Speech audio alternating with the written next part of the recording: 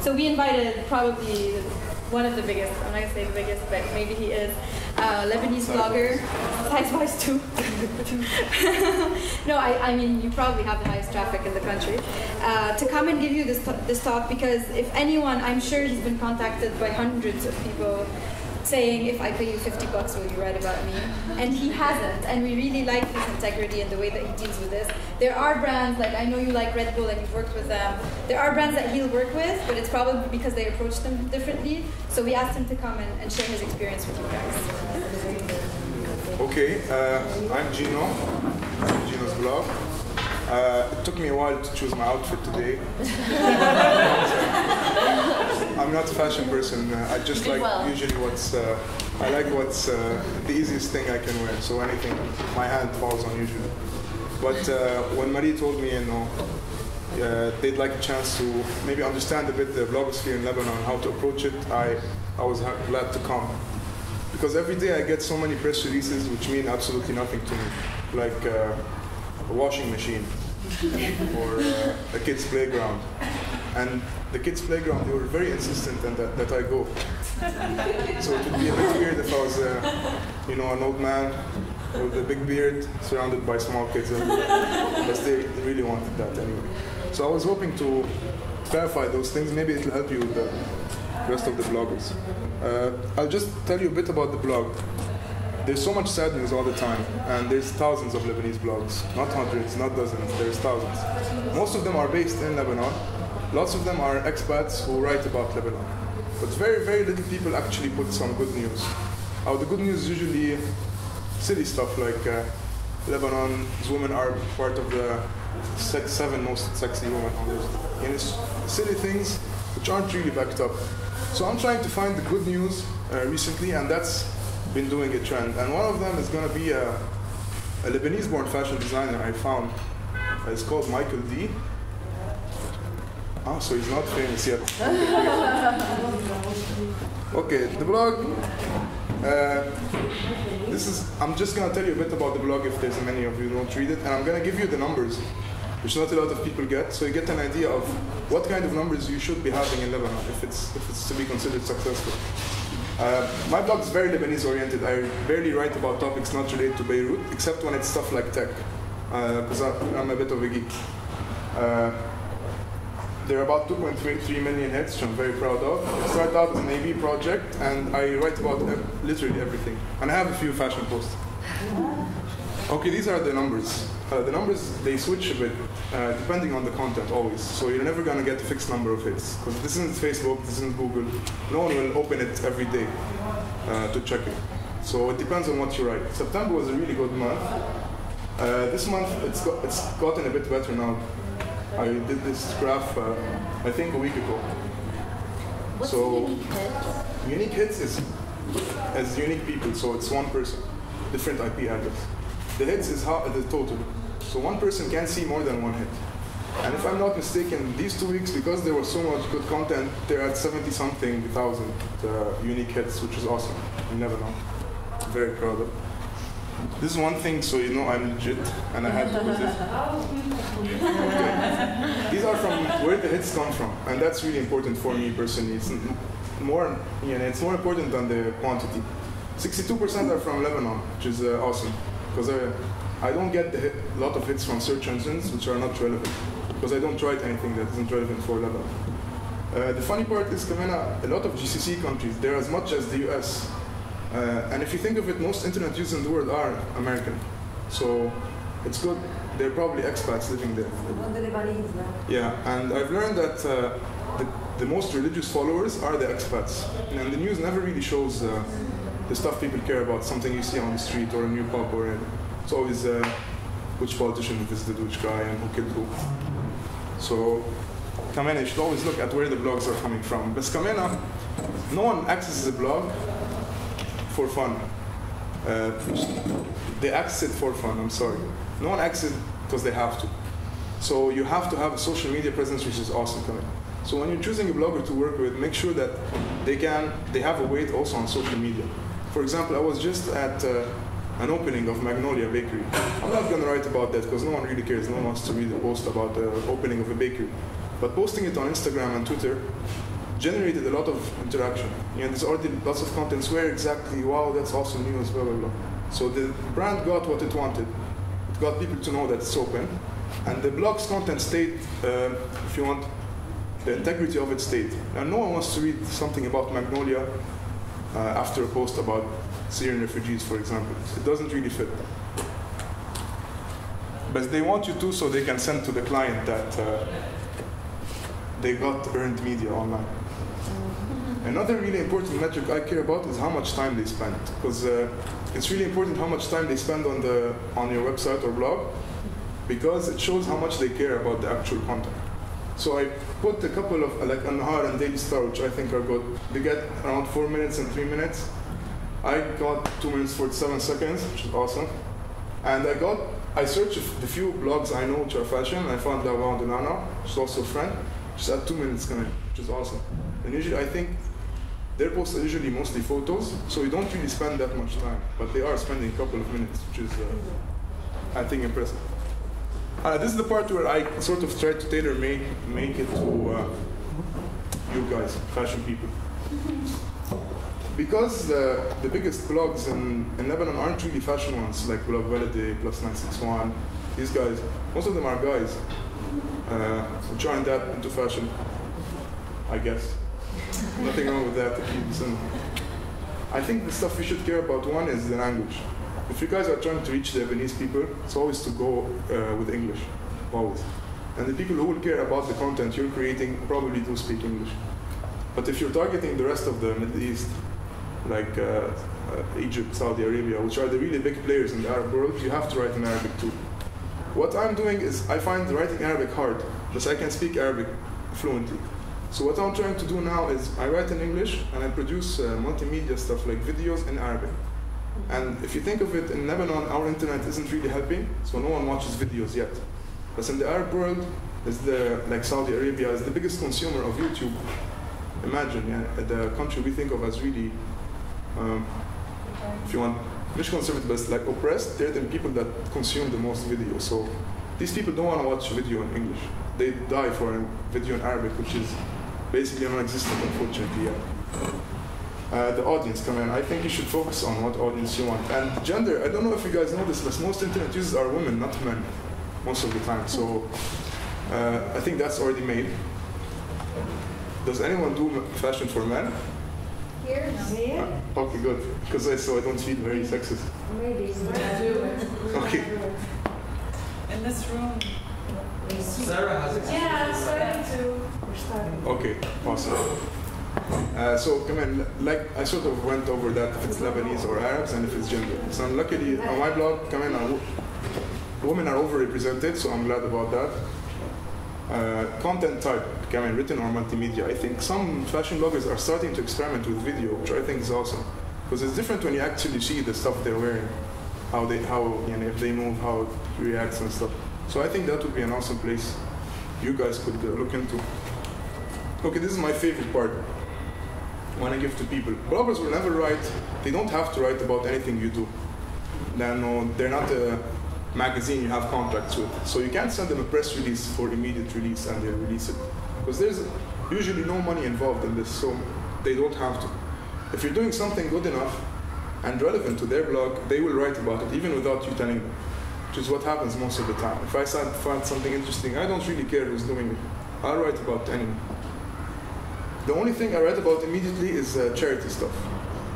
I know, because I believe in it and I think it should be done. Even if it doesn't perfectly fit with my content, I will always try to give it a push. So never do it. Never approach a blogger to increase the marketing, the earned value, which a lot of marketers like, which I'm not sure how they measure yet. But if you think of it, filing a report for a client or for your company that, yes, we got 6 blog posts. So you have to think, were those blog posts good for you and for the blogger? Then, for example, when someone approaches me like, $200, write a post about this new movement. I'm not going to write about it because I don't like it. I don't want to get the $200, then in Lebanon everyone talks. Everyone will know you got paid. Second day, I look at the blogs and I see people posting it, and I laugh. I'm like, come on, guys. $200 isn't that worth it. You can a bit more maybe. But I think, I don't think you guys are gonna pay for it anyway. You might kind of bribe them, which is okay if they don't feel bribed. And if what you're doing is good enough to be written about, and even if you do bribe them and they do write the stuff, if it's something boring, no one will care. So the only thing you'll have is a page on a website in space, cyberspace. Bloggers love exclusive things. Now, no, we're not like NBC and MTV. They all have the same news. So it doesn't really matter who breaks it first, because they all air it within a few minutes of each other. But on the internet, it matters. So lots of times I post something, and I get probably like what Najib from Blogbed was saying, fuck you, you put before me. Yeah. Same thing happens to me. Because for us, it's really important if you have something exclusive and if you break it first. So if you're ever working on something cool, and you're sort of keeping under the wraps, you could collaborate with someone and release it with them. And we've been trying that recently.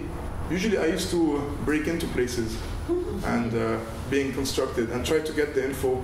Because I used to go to printing presses to see what kind of tickets are being printed, to know which event is coming. So I used to...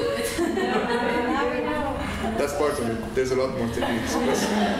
But now we're working like if I know of a new artist in town, and they approach me, and I listen to their music and I like it. I try to do it in a way that I get exclusivity to release their stuff, if you want, to the public. I keep not release it for money-wise and contract-wise, but get the scoop myself, which is awesome. Why? And they get, Lebanese people also love to, everyone, not even Lebanese people, love to know something they think they shouldn't know. Always. And if you do it in the right way, it can work. I prefer doing it myself and doing the dirty work, going down there. Probably I won't know if someone's doing a new song in some studio if they don't tell me about it, or someone close to them tells me about it.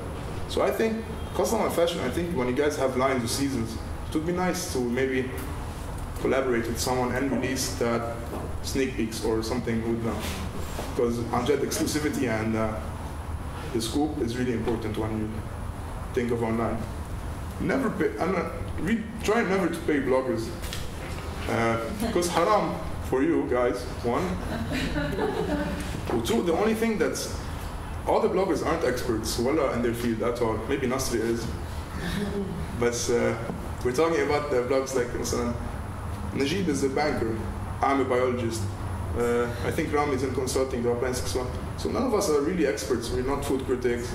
We don't review stuff professionally. Like, I don't like onions and garlic and hot food. So I'm not really a good food critic. But when I write, I try to write about the experience. Yeah, I made it a bit hard. Nothing, I just eat bland food. But it's more like about the experience. So if you're asking a friend about a place, what they tell you. It's not like a meal for two plus wine is 100,000. It's more than that, sure. So I guess, then it'd be sort of like an ad, which is, listen, the nice thing about the blog, the only thing people go to a blog to is because they believe it. When I want to buy a phone, I don't go to the Samsung or Apple website. I go to the bloggers I'm familiar with and see what they have to say. I don't really care about how many milliamperes or mobile show, those silly specs. I care about if it falls, will it break?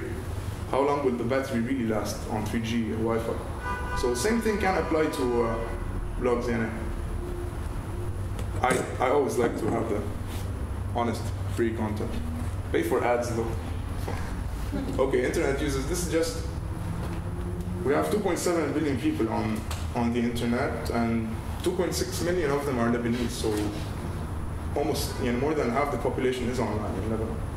And if you want to go into Facebook metrics, I think in March when we were at Facebook, they said there were 1.8 million Lebanese users on Facebook per month, and 1.1 million of them go on Facebook every day.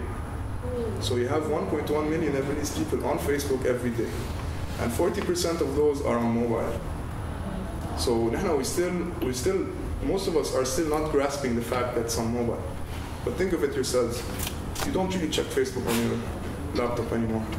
Barely ever. Unless maybe you're writing something about it. You always check it on your phone. You scroll through your newsfeed. Facebook is making it in a way that I saw Marie was talking about the Facebook ads. So if a page has 10,000 likes, a small percentage will only see 1,000, 1,500, too, if it got lots of interactions. So they want you to pay today. which is a lot better than what most Lebanese brands do. They buy likes, which is stupid for several reasons. One, people will notice. Two, they are ghost users. They will never interact with your page. Three, they're practically the same price as a Facebook ad. The good thing about Facebook ad is, I went through that already, but you can really target the people you want. And these people are real people. So it's nice. I tried it with a $50 voucher, and it got like 350 likes, which is massive. Yeah, if you target it right.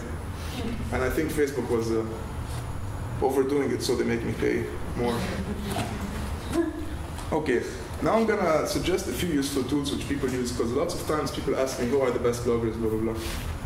It's hard, because it depends what you mean by best blogger. LebaneseBlogs.com is a really awesome website made by a friend, Mustafa. He's of BeirutSpring.com. He lives in Nigeria, but he's managed to... Ghana. Shh, don't tell him. Sub-Saharan Africa. So, he did something really awesome. He grouped every single blog which is written by Lebanese from Lebanon abroad or about Lebanon.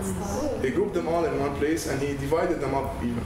So you can see fashion. This is the fashion and style tab. So look at the, lots of times I discover new blogs. I go on Lebanese blogs all the time. Personally, I go on to see if how many of my articles are in the top and the hot posts. I'm never in this one, but in the all one I usually am. So I go on for that. But when I scroll through, I discover new blogs all the time that I probably would have never found out. Many of them are anonymous, many of them are not Facebook friends, so it's really hard to get to them if you don't go through Lebanese blogs. So this is also a good tool, because you see which blogs have clout, if you want, in the fashion world. Because the top 5, you can see if that same blog is always in those top 5, then people are reading them.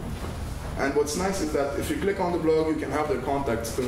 So it's like an awesome database for virtually every single blog which has to do with Lebanon.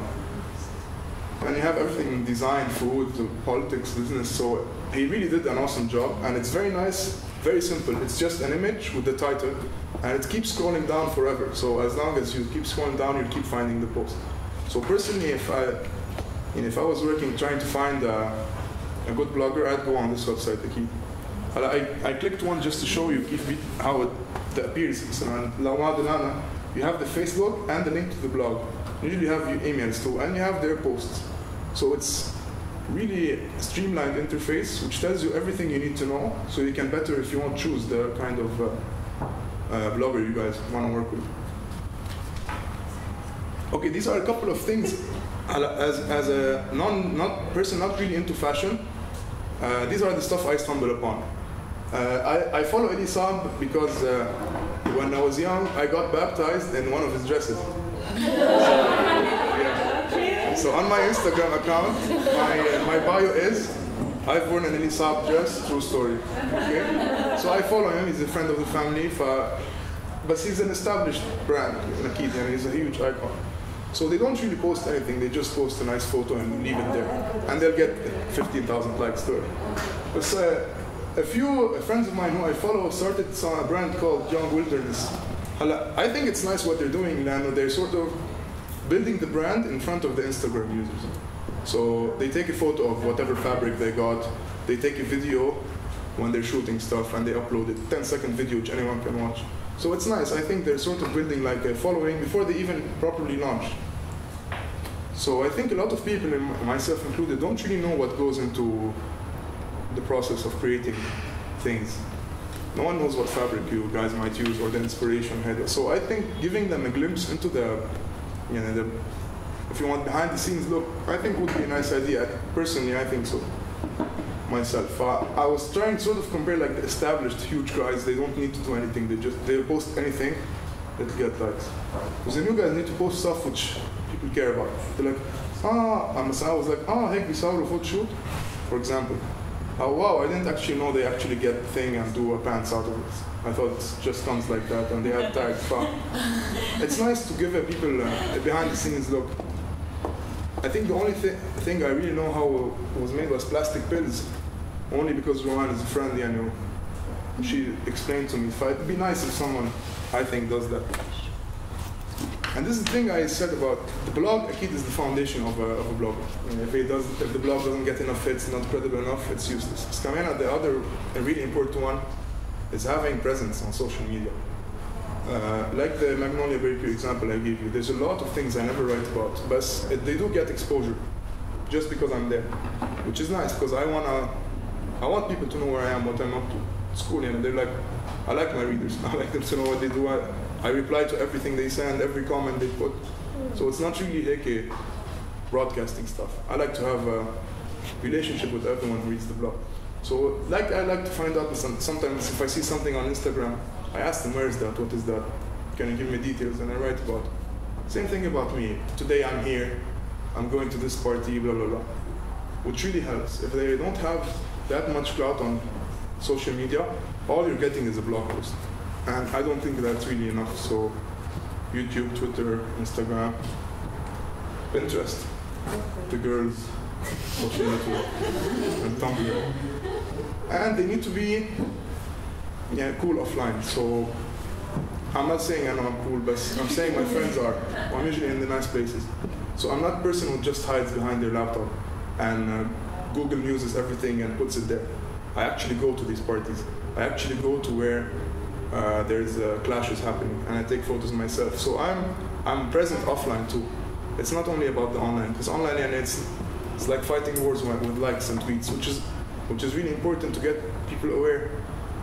But to be really credible, you need to be actually there. I can't write a review about a place if I don't go try it. I can't write about the refugees if I don't go actually see them. I can't even write about the fashion show if I didn't go. I can comment on something because it's in Milan and I can't go there. But at least the local stuff, you need someone who's really in the fashion industry, a blogger, who knows a few fashion designers, knows the process. Which best they have a nice blog, which they made for the CV. Which is another thing, I think. If you want to know if a blog is good, make sure it doesn't help him on his CV. Because if I put a blog on my CV, no one will care. The lab won't really care if I have a blog or not. Whereas a lot of marketing people, they have to do a blog, and that's why they do it. So they do a blog to do a blog. They don't really have anything to say, which I think is annoying.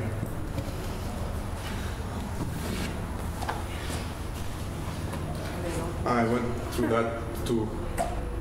I'm not keeping up with my own presentation. So, you need the bloggers. They never need you, very rarely. So make them need you. Do something really nice. Give them something exclusive. Approach them and call them by their name. I get lots of emails which say, "Dear, come on," or partner. I'm not partner. It's not a magazine. This is really important, which marketing agencies aren't getting yet properly. And try not to tie them down with contracts. I see a lot of bloggers tipping up with Vero Moda or whatever or something. That's not nice because you're limiting them. And the brand, people will see it as مش true. So this is a bad thing which goes both ways. Because if you sort of give a big advantage to a particular brand, one, they say defend or defend. Second, they say try brand on blogs. So it's bad for both. And we don't really trust the blogger that it feels like it feels pushed like they're. That's the really nice thing about the blog. Okay, the bad part is when you get bashed by a blogger. That's really bad. But hopefully you won't get to that point. Can you give us an example of someone who approached you in a cool way? And a cool Red Bull, because someone mentioned it now. Red Bull, there's no money exchange between us, but they invite me to all their events. And the last thing they invited me to was in Dubai, the Red Bull Music Academy thing. So for that, I was just like another artist there. There was no strings attached. I didn't have to do anything. Mission or tweet this today, tweet that, write this blog post, blah, blah. And at the end of it was just one big blog post, and Instagram and tweets, which I would have tweeted anyway. So the only thing, they facilitated, of course, me going there, because they booked my hotel and my ticket. But they asked for nothing in return. Usually, if you invite someone, they probably won't go to something they enjoy. Like, I enjoyed this. I met so many people I never would have imagined meeting, like Derek May, which was one of the fathers of techno music. And it's in a place, it started in a place I don't think you guys would think of as Detroit. No one thinks of the US as electronic music, but house music and techno music started there. So, but you never really know, because when you go on Wikipedia, there is no information. So sitting with that guy for 2 hours and telling us those stories was amazing. And, it created content which is relevant not just for me and my readers, but for everyone who will ever look for how techno started and how Derek May was. So if you want, the Red Bull thing was an opportunity to me to go to a place I wouldn't have afforded to go. And because I'm not a musician, I wouldn't have been selected if you want. But because it's always happens in Lebanon. That's kind of like the definition of public relations, where you don't actually pay to make someone. Exactly. They do. Because it's so good that you'll have to write about it anyway. Like, if there's something bad, I wouldn't have written maybe. I would have written something. I'm mean, so I would have probably written something bad too. But like the last point, if the content is good enough, or the event is good enough, or the product is good enough, they'll write about it without you. They're not waiting at home to say, they're like, Sham is here, this is nice, I'm going to write about it. So most of the time, you don't even have to approach them. But it would be nice, like, if after they read review, and you weren't the one who invited them or told them about it, say thank you, or start a relationship. That would be nice. No one ever thanks me for my reviews. But someday it might come. Does each blogger has, do you have a topic that you're into it, and somebody who's into that topic will go to you, and then there's a blogger who's into fashion, and then most of the time, yes.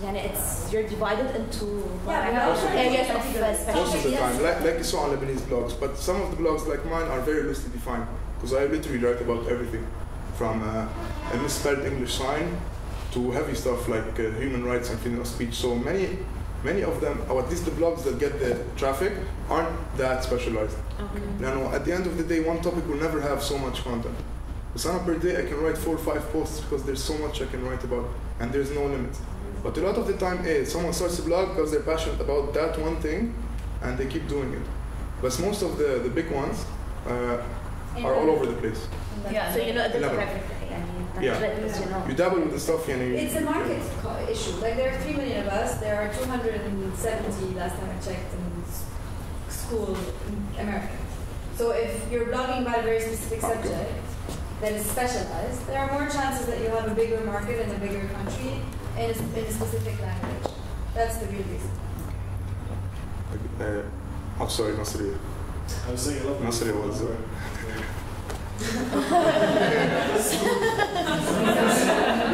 What's happening? Okay. I didn't really do a lot of posts because I'd much rather you guys ask, so I know how I can help best. So please feel free. Would you write about fashion? Sometimes I do. If you guys think it's relevant to my readers, then even if it's like my sister has a punk rock band, but I hate that music. I've never written about it, even though it's my own sister. My childhood friends, a punk rock band. I never wrote about it, so it's really about if I really think the readers will enjoy it or not. Now I think the first foray into rock music was because of Nasri's influence. And I was like, this seems huge, I need to start getting into it a bit. So I started with Wicker Park, and I'm sort of trying to, and the Red Bull Music Academy thing, I started exploring stuff which were non-electronic, but it's still, for example, electronic music is still my thing. So fashion, I like the plastic pills stuff because they were cool. Okay. They said funny stuff or witty things, and I like that. Usually when I have a t-shirt on, it's either Simpsons or has a joke on it, and there's always, I never wear an Auckland swimming team. Like, someone just goes into the store and buys it. Why would you buy that? It says nothing about you. So I really always try to get a t-shirt which says something about me. So I guess, if it's something related to you, related to me, or something I can relate to. A kid, no one's gonna do a fashion line related to me. If I can relate to it, or see myself wearing it, and I'm also a very brand loyal. So if a person likes something, I'll really stick to it. Like, I've never worn Converse, and I probably never will. Even though I go to their events and I enjoy the scene, but I've never put them on, and I don't think I will. I like Vans, but I'm stuck to that. So several things. like Apple and like Android and iOS. Also, I'm Android, so if I don't find an Android app, I'm not gonna review it, and I'm not really gonna use it. So there is that obstacle with me sometimes. But as I'm saying, if there's something fun or different about it, I will, even if it's not my field. I will say what I think at least, which people know. As I said, no one expects I'm an expert. I'm sorry, I thought it was I'm sure I missed some stuff, so you can ask anything about bloggers. Has any of you ever considered doing that? Would you do it for like one event, or would you do it for a longer collaboration? Especially like after the talks we gave about co-creation, is that something you'd be willing to do now? Doing what? Do what? Collaborating with a blogger. Of course. Do you want him to? It's so independent. So if you approach them, again, it's advantage. Maybe you should let them come to you if you have a nice event like that. Yeah, that's great. But giving them importance is also good. If there's a good fashion blogger and you're doing an event, it's nice to invite them personally. Oh, okay. That's really good. And one, you're giving them importance, which no one else does usually. So you should invite them or approach them, but you shouldn't. If you don't know them, you can't send them your press release and expect them to write. That's the thing that's wrong to approach. But actually inviting them, you should always have a few bloggers and a few people from the social media community there, and they're always helpful. If they just check in on Foursquare and Twitter, people saw, I know this guy and this girl and these dudes were there. But always approach them. Well, don't approach them. But just never send them content or expect them to publish it or tell them what to write. That's really bad. Like if someone just calls me and tells me, I think you should write this, and that, I say okay and never publish. I used to email them back, by the way. I don't. We used to get dear partner and say, I'm not your fucking partner. I have a name, email me back with my name. I said that to Leo Burnett. I want to address the issue of whether or not there are fashion. There are plenty of fashion bloggers. Plenty, yeah. But too many, actually. Yeah, a lot of them. But I think that none of them has had. Because, okay, so let's say Gino is like he used to go and get the scoop and get the whatever and like dig, through whatever to find good stories, okay? So I think if I had to diagnose why no fashion blogger has broken through as like the fashion blogger in Lebanon, because that's true, there is no great fashion blogger, not even Nana. Like she has a good blog, she's maybe one of the most active, but no one knows her as the reference in the same way that other blogs. But I think that, and this is again like our philosophy, my personal philosophy, but also as a company, is you can help them become that person. You can in this case, think of co-creation. So it's not that you're paying them to write about you, it's that you're collaborating together to create great content, to give them good tools, to give them intelligence, and maybe one of them will become great. No one can represent our brand. It's not about representing your brand. It's about having the same values. It's not at all the same. Yeah, they should never represent your brand. Yeah, not represent, but they cannot talk about my brand. But again, but that's don't talk about your brand. Talk about. That's out of your hands. People are gonna talk about your brand whether you want it or not online today. So it's better to be on good terms with them than worse. When I said don't approach them بالعكس, you should invite them to everything. It would be awesome to have a blogger there, and probably if you have 50 people, the 10 people which are online are the ones that will actually have word of mouth spread. If you invite 50 people, old ladies كلهم طونتات, no, يمكن بيحكوا بالصالون هيك. But if someone tweets and posts a photo on Instagram, everyone will know. So you need to have these people. إذا مش كلهم bloggers, at least influential people on Twitter يمكن أو good tweets. People who have Facebook pages, you should invite them, but invite them as بدكم تعملوا من يمتهم, give them some importance. We're inviting you and invite LBC ولوريان لجو. You guys are on the same caliber. مش مثلا ما بعرف invite like a TV channel for an in-depth look or something هيك, bloggers just send them a press release or a cocktail في petit four ومدري شو, give them the experience itself. Like some car brand. I like hatchback cars all the time, so I get a lot of, whenever I get to know, wow, new family car or whatever, I never drive them, no, I don't want to. But if there's a hatchback car, I would go. One of the companies that released a hatchback car took the TVs on a test drive here And they just sent us press release. And then they were like, why didn't you write about this? You like hatch? But I'm like, sure what I'm going to write about. You released it. Nothing is important about that. And they didn't give us as much importance as TVs. And no one, who watches a motor show on a TV? Like an actual, Manada, of course, Top Gear. And no one really watches it. So it would have been smarter to actually get a handful of bloggers to write about it. And at the end of the day, most of the audience of our bloggers are university students, or fresh graduates, or young professionals. There's not a lot of old people and small kids. Small kids don't read that much. Old people are still figuring out Facebook and Hegel. So the blog part, this audience is perfect for these things. First car, setting their image with their fashion statements. I think it's the perfect clubs, food, anything, energy drinks. This is the perfect demographic for them, I think. I wanted to add to because there's also the element of when you hear, like you said earlier, when Gino was saying you should never pay a blogger. That might sound weird to you. How do you trust someone, or how do you get someone to be excited about you if you're not paying them? That's because the blogger isn't using his blog to make money from them. No one will ever make money from a blog. Like that's never $200 here, $200 there. You're never going to feed the family. What you're doing with the blog sometimes, like what I did with mine, for example, was I was building up my personal brand. I turned it into a book. For my book, I made money. So that was publishing, I signed deals, and so on. And I used the blog as like a springboard to do other things. So someone, like a fashion blogger, will probably use their blog at some point to go get a TV show.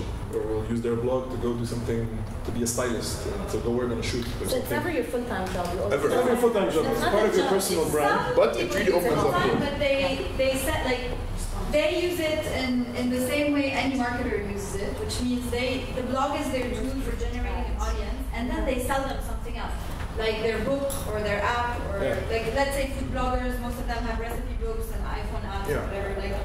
They will make money from having generated this audience and converted it to buy a product. Something else. Yeah. Not from the content. Because I know it sounds suspicious to say someone doesn't want money from you for something. No, of course. But they know that somewhere else they're going to be doing something with this notoriety they're building. They're going to do something with it somewhere else. Yeah, it can be. A lot of people just do it for fun. I love writing, and if I see my hits drop, I'm sad. I'm not really. It doesn't really matter because the money, the non-existent money, won't really change. But I get sad personally. I get sad, I want the hits to stay up. I sort of realized, it's actually picking up because the only, I think, mentionable person named Gino in Lebanon was the magician. And I used to get that a lot. Gino to us. Now, no one ever says that. Now they say, تبع الblog. So for me, that was the tipping point in خلاص. People know who I am now. Influence is a powerful, when you feel that people are reading you and going to you for advice, or going for you, or even if you're just out for a drink, I used to do. This doesn't happen because I don't update I don't live in Lebanon anymore, so I don't update my blog. It's bad as often. So when you're out and someone goes, man, I read that thing, it's amazing. So awesome. And that makes your week. That's worth the $1,000, just $200. So you know, so the motivation is different. Especially, mostly, I don't think it gets as much hate as I do. I used to get a lot of it. That's not anymore with the new now he gives with the new trend. You get death threats, you get lawsuits. Not for the fashion and clubbing. I also write about politics, religion, these stuff. So I used to get a lot of them. But the nice thing is the problem is that the people who are with you, they private message you. And one private message versus the 700 comments about, insulting me or attacking me or threatening are worth it. People think it doesn't really get to me, but every negative comment, it gets to, listen. You know why? You get used to it a bit. Because when people you never know who it really is. Let's say you're an actor, musician, whatever. You get your negative comments in a review. So you read a review and you're ready. You're like, okay, I'm gonna read this review.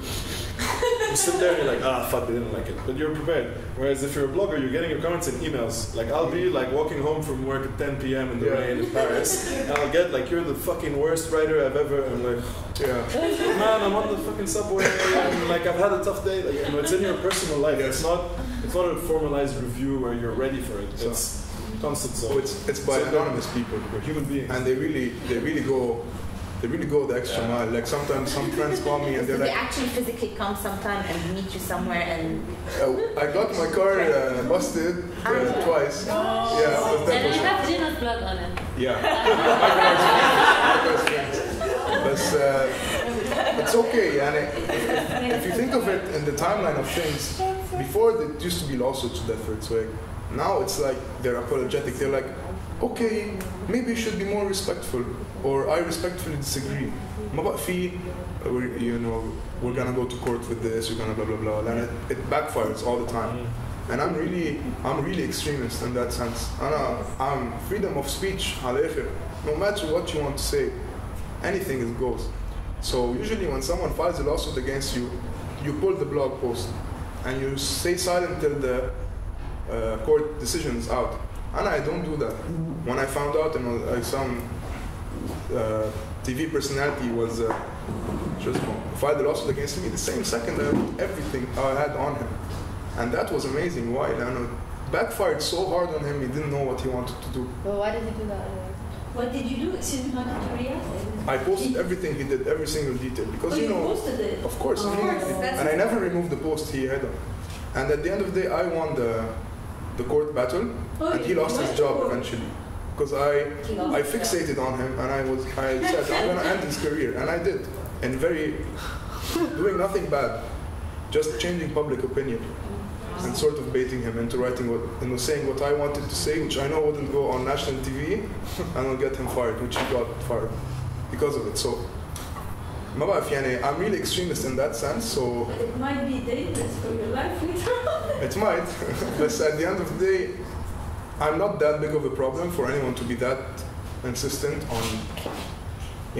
If you go to a judge, most of the time they have no idea what a blog is. Most judges are 80 years old. So when you go there and they're like, what's this? They'll be like, which is good for us for now.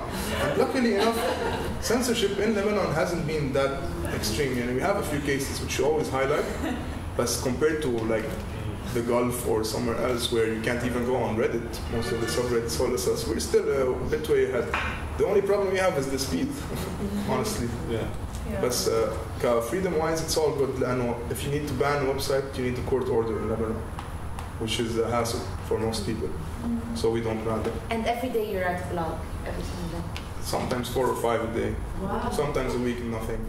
It depends really. I don't have a schedule. Whenever the stuff comes, I'll write you have a day job? Yeah.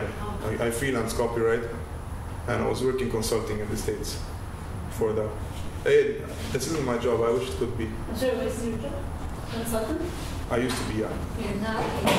I freelance copyright most of the time. It's what? It's Copywriting. It's when you write stuff for ads or businesses. Okay. You make sure it's all.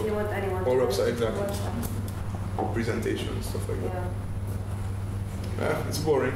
It gets the bills paid.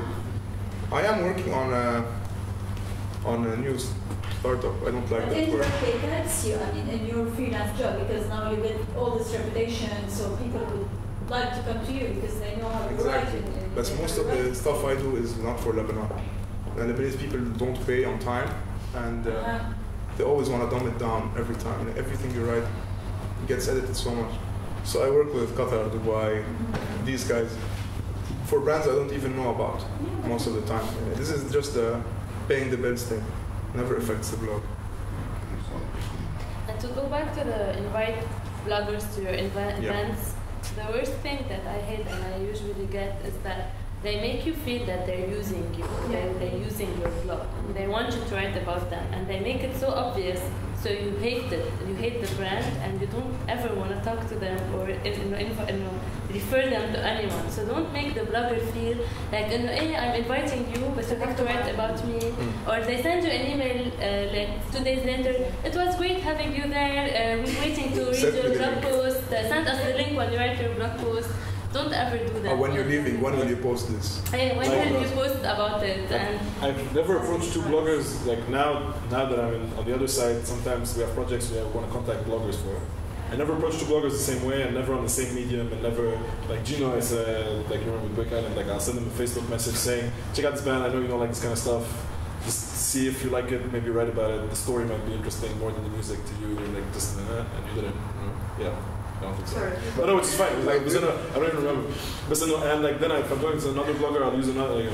I'll talk to them in a different way. If it's a blogger I don't know, I'll get someone to introduce us in an email. Then I'll continue, and it was very informal, very you know, it's like there's no, like you can't, it's going to take more time than a press release, but it's going to also ensure that you're building relationships. Hey, then really, you want the blogger not to come one time. You want to build something which lasts. So they have to be sort of like your friend.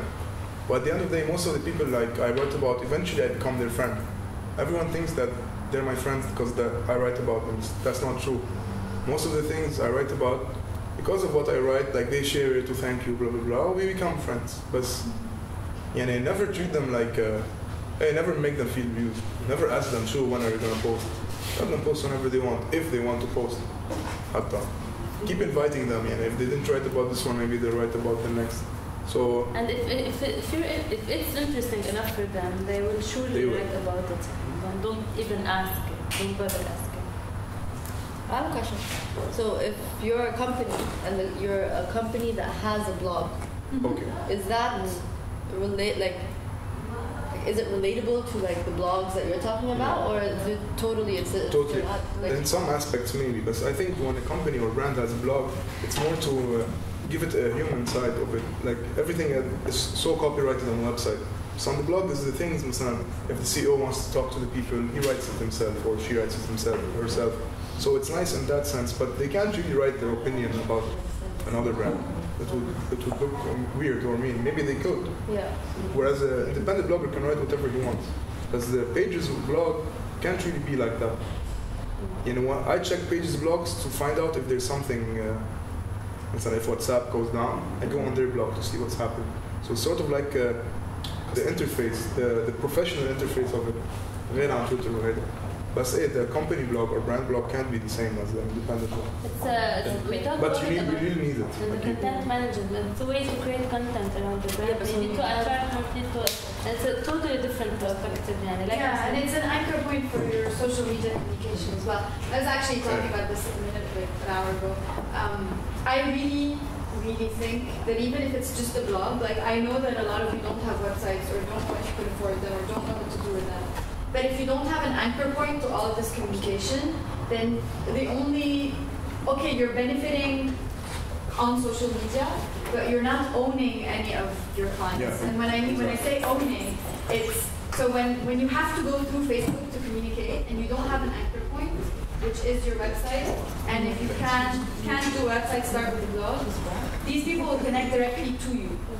The point of the game is to get as much people as you can to go through you and not through all of your channels, to get them closer to you so you have direct access.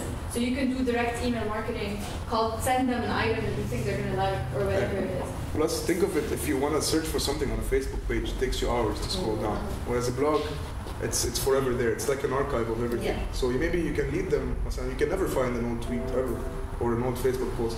But when you post them on the blog too, first, you could post a blog post on your blog, take that photo, put a small caption, put it on your Facebook page.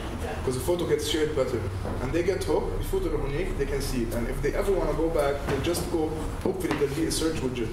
And they'll find it immediately because you can categorize it, create menus, different sections. Whereas the Facebook page is just a timeline, which gets lost with everything else. Yeah, everything so the blog is necessary. Done every day. Think of it as an archive, if you want, of everything you've done, which anyone can access anytime. And in your particular case, the creative space, you have much more leeway in what you can do because it's a non-profit, and so you can talk about a much wider range of things, and with a much more informal tone.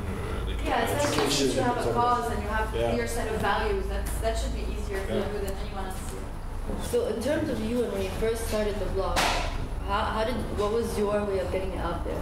You just typed it and then your friend just put it on just Facebook? Everything started with Facebook. And your friends started sharing it and stuff? So when you share it with your friends and your friends reshare it, that's it. That's the viral. It never went viral. So that's the viral aspect of it. Because no one will ever go and type the URL of a blog. Very rarely, unless they really love it.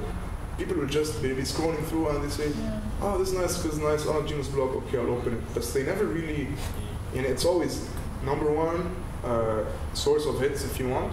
It's always either search engines or Facebook, never anything else. Daemon. And if you want the loyal readers, they either subscribe by RSS or by email. So they never actually access the blog. So the hits that are coming there aren't if you want, the core. I really feel I know. So in my case, I send the whole post by email, so they never even have to open the blog, because that's not, I'm not مش كل hit I'm getting money from. So I don't really care as long as many people as possible is reading. That's what I like. So hey, I guess everyone's on Facebook. And on Facebook the stuff stay on the timeline longer. On Twitter they don't. Often there's a trend in Lebanon and we keep following so many people and they follow you back. Obviously everyone thinks that they only see your followers. But I always look at the following. If I see following less than 50,000, I know you're probably not a serious Twitter person. No one can read 50,000 people's tweets at the same time and comprehend what's happening. I think if it's more than 1,000 or 2,000, it's a bit hard to keep up. I keep, like every while, I keep clean up the people I follow. I don't really care who follows me. The more the better. So I think the ratio of following to follower is really important on Twitter. No one gives much importance. If you want to get the credibility as in someone who actually knows how to use Twitter and actually, reads the tweets they find. So Twitter doesn't last long. So Facebook, I think, unfortunately, is the main thing. But then in Lebanon, everyone goes on Twitter, spend 5 minutes, don't get anything, and they leave. Okay, so it's a bit for the elite social media users to actually have the patience to understand it. Whereas everyone is on Facebook, your moms, your grandma, your aunts, people who don't even know how to, write proper grammar. And everyone's on Facebook because Facebook's easy and you have to be on it. Whereas Twitter is the next level. And they're really usually a mean bunch. Come in. So don't get on their bad side.